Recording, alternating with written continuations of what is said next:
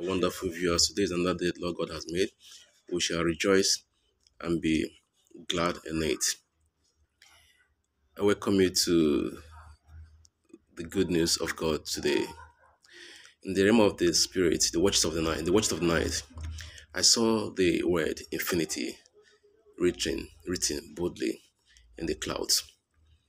Coming down in real life in the waking hours of the day, I thought about the infinity word.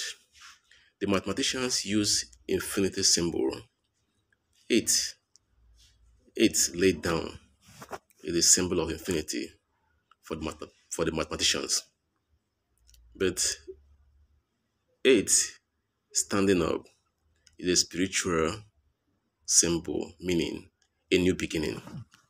So let's leave the mathematicians to their own ways, to their own reasoning, and let's think about the spiritual now. So today is a new beginning in your lives, in our lives. May the name of God be praised forever in Jesus' name. Let's look at the infinity nature of God.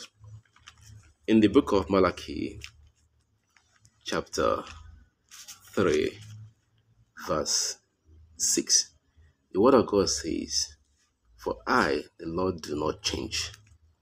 He said, "For I, the Lord, do not change." He said, He doesn't change. Everlasting He is. He doesn't change. But He says, in verse 7 down, say, "Return to me, and I will return to you, says the Lord of hosts." Why is He saying this?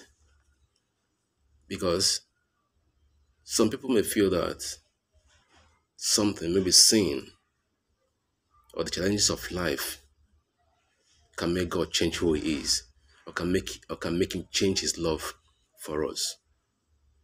Infinity means unlimited, endless.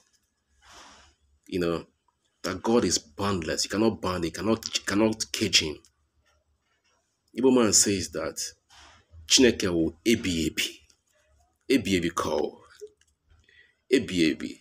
You cannot change Him. You cannot change Him. He's boundless.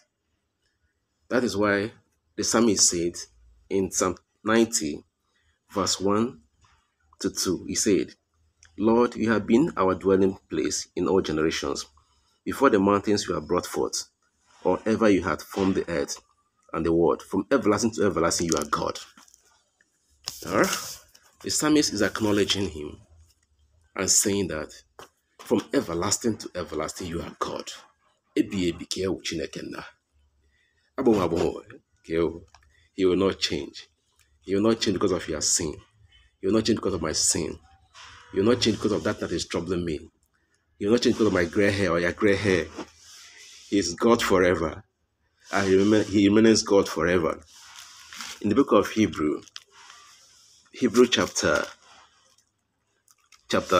1, verse 12, he says, "But you are the same, and your years will have no end." He's the same.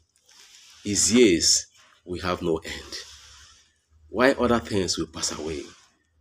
Man will die, animals will die, but God stays forever.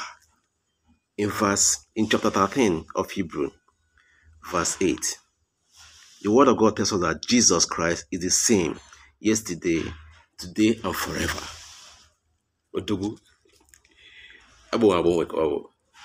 He's the same yesterday, today, and forever. Otu ọ dị na mbụ ka ọ dị ruo mgbe ebighị ebi. What Jesus is saying is that, what the word of God is saying is that, what you had Jesus do when He was in the world, He's still doing it today, and He continues to do it forever. So I'll enjoy you, my brother, my sister, watching me. What is that is troubling you?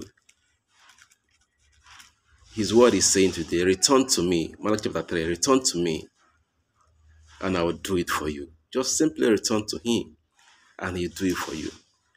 Jesus is calling us today to return back to Him.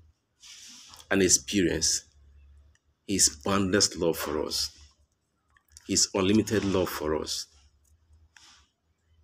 You know, come to Him and experience love, unlimited favor, unlimited blessings, boundless.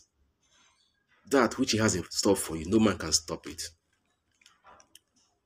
That is the infinity nature of God. So, my brothers and my sisters, it's a wonderful invitation God has given us today in His presence. We thank Him, we worship Him for who He is. Thank you for watching, and may you be blessed today.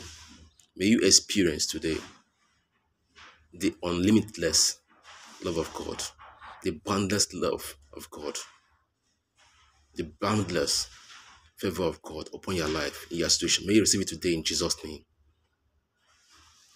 I will indulge you once again to click onto the subscription button of our YouTube channel and also click on the like button.